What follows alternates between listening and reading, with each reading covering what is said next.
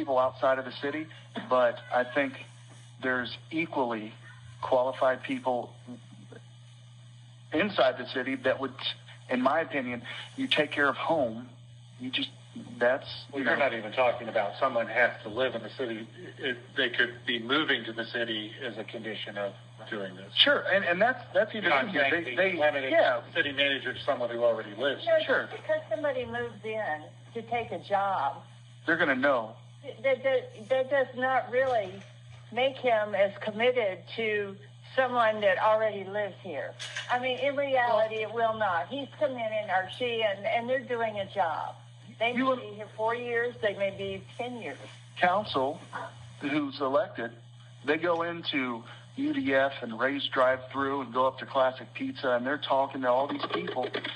You know, they know the community. Not saying that on lunch break, a city manager who lived outside couldn't do that, and they do that, but living inside the city, you get to know it a lot more than you would. And it's just my opinion. Did Mr. Pierce live here? I don't know. That was just one myself. That was before your time. Both these options have valid aspects to them. The thing right now is we really can't make up our minds right now until we get a legal ruling on it. We're debating, Yeah. And when we get more information, then we can beat it to death. You good, Mr. Roll? Okay. No, you're not good. One thing I will note is I have asked the city manager and the staff on several occasions to consider being a part of this process, particularly as we move into these topics that affect them directly. And as we can see, we haven't had any yet. So, how directive can we be?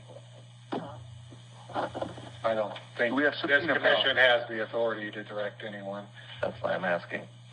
So, nor do I. So, but I strongly suggested that, looking ahead, because the next couple articles, city manager, administrative departments, personnel, all deal with the aspects that impact directly the city staff and the city managers. So that I just wanted you to know the offer had been made to them to, come and be a part of this process. Maybe it's time to let him know that that's the area we're in, and that might be more. I already said that, yes. Okay. Never mind. Can I just say one more quick thing on this? What if we just took out the, unless otherwise temporarily, why don't we just take out the temporarily and then just say unless otherwise authorized by council, and it gives the option to the council to decide what they want. If they want a city manager that does or does not, is required to live in the city, and that way it wipes it out and can go either way. When you take it out, you can do it either way. I think that part's in, and I don't want to speak above you, but I think that part is in there because it says, but shall become a resident within 6 months. Right. So it's saying the city manager has to become a resident, and then if we take out the temporarily. I think what he's saying I have to be a temporary thing to be a permanent. Speak to council. Okay. To decide what type of city manager they want. Because now council's determining how long temporary is. Yes. Exactly. Otherwise, then all they have to do is determine yay or nay. You live here, you don't live here. And I think that's a good idea as long as the language itself is still valid from a legal perspective.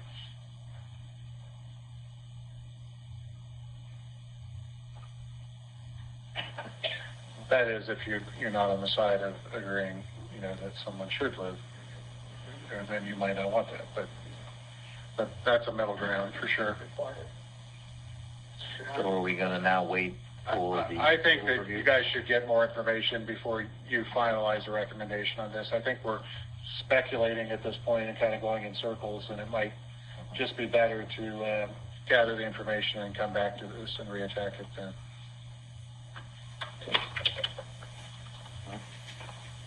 Is this a good place to adjourn, or I want to go too much farther beyond this, or? Well, I'm really hoping that we get through a few more sections at a time. So, I mean, yeah. Well, and the fact that we are meeting weekly, which is much more frequently than a lot of boards and commissions, and hopefully we'll get through this at some point. So. Let's keep going. We'll just come back to 6-1 when we have more. And particularly if maybe you don't have to spend as much time discussing each individual section, but if at least we could identify pieces of information that you think would be helpful in formulating your thoughts around those areas, so that I could start doing the legwork to get that information back to you so that you can make some final decisions on some of these sections. And on the last topic of the city manager residency requirement, I would empower each one of the members of this committee to go out and chat it up with your fellow neighbors and things that, Lord, if you use social media, Godspeed you. But, just chat up with your local neighbors while you're out for coffee, kind of get a feel of, what they're thinking, kind of get a neutral party view. This is something, like I said earlier, it's been tackled widely throughout the state. So even if somebody lives in another city far, far away. So that's all I got to say. Thank you for that. All right. If we have nothing else for now, let's move on to 6-2 then. Powers and duties. Nothing. Okay. No. Mr. Shaw. Thank you.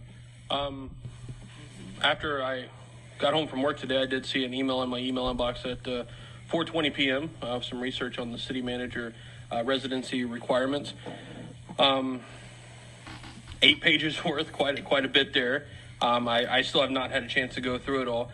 On top of that, the email is marked as attorney-client privilege. I would like to caution this board to make sure that this document, unfortunately, is a privileged document to this commission and cannot be released, nor its contents to the public. Now, this board and commission does have the availability to vote to make it public and to release that document to general public for research or input. But I wanted to caution everybody on that. I have not reached out to our city attorney to, get any reason why he placed the attorney-client privilege on there and kind of prevented that from that happening. But I would like to go ahead, because I haven't had time to thoroughly review 8 pages, is to go ahead and possibly push this off to the next discussion or the next meeting. That way we can just roll on to the next topic. Okay. Thank you. May I ask a question? Yes. Yeah, Mr. Shaw, what is the guidance that says we have the right to release this to public when the attorneys told us not to? It was actually a verbal opinion given by Alan Schaefer, and I believe it was backed up by David Montgomery at 2 city council meetings regarding some information that was given in the back room to city council members, that the city council at that time had the availability to make that document public as the attorney, because we are the client, and those powers would come down to this commission as well. Maybe it's not all-encompassing. Maybe it was specific to that instance. I would caution us never to do that without knowing Sure. what specific authority we have. And that's why I would suggest that we wait to even discuss this until we get further clarification on discussing anything that's in that 8-page opinion and discussing that topic here tonight. If what he says stands, then since this is broadcasted live, we wouldn't be able to discuss it. That's what he's saying. But I mean, we wouldn't ever be able to discuss it. That's correct. That's inconvenient. Wait a minute, I guess it begs the question of what we would need to discuss, since we asked him for a legal interpretation and he gave it.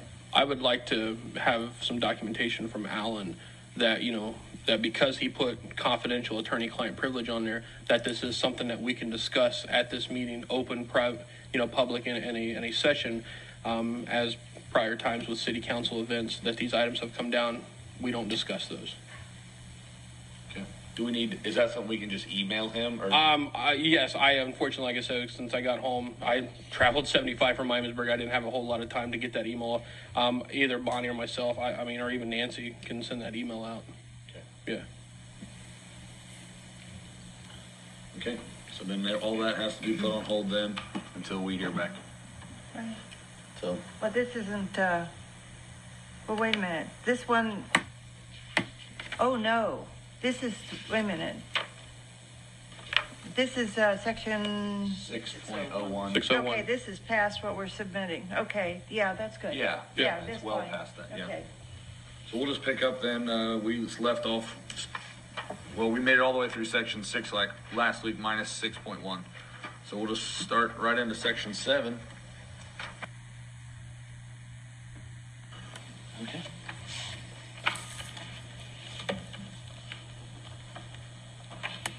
All right, so picking up from last week. Picking up from last week, looks like you guys were busy last week in your discussions. When I came back, I had all kinds of notes, and I guess where we would probably logically start would be back to the issue of 601, which is the remaining section in Article 6 dealing with the city manager. That's the only one that hasn't been finalized as to, whether action is going to be taken on that. There was a lot of back and forth in terms of the citations and information that you were seeking in terms of clarification on what's permitted in terms of residency. Mr. Schaefer had provided the Charter Review Commission last Wednesday with a rather extensively detailed memorandum about residency and citing some of the case law and issues around that. So I guess it would be up to the commission to decide how you want to proceed with that information in terms of its relevance to Section 601. Mrs. Birch? Based on the interpretation by our attorney, I would recommend that we strike the last sentence of 6.01. The state case law, I believe from the email that he sent, says that we cannot enforce that, correct? That's right. Okay.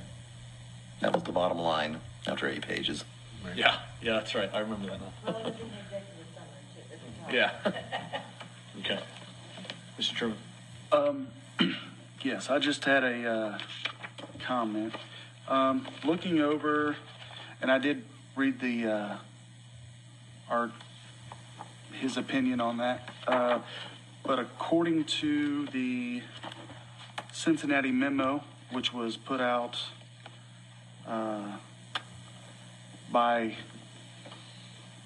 their solicitor office as well, which was their law department, it talks about, for the Cincinnati memo, this memo was written in consultation with the solicitor's office to clarify the residency requirements imposed on senior officers of the city of Cincinnati pursuant to Ohio Revised Code, Section 733.68. And it goes on to talk about how it requires officers of municipalities to be electors of the municipality. This was done in 2014. So I think what we have is, it could be, the way I'm reading it, this was done by the Cincinnati lawyers. Our lawyer had another opinion. There could be a conflict of opinions as well. Mr. Schaefer did indicate to me that he had actually called the solicitor down in Cincinnati and had a conversation and said, how do you accomplish this in light of the case law and the decisions that have been made in the courts on this issue? And the bottom line response from them was, well, no one's sued us yet or challenged us on it. So right. It hasn't been upheld in litigation. So it stands as no one's challenged it yet, but that's the exception rather than the rule in terms of what most communities throughout the state have done in response to the case law that's been decided on this issue.